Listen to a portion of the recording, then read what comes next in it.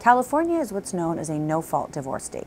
That means judges aren't allowed to consider whose fault the divorce was or who was more to blame during the marriage. So it won't matter if one side cheated or if one person is the one that initiated the divorce.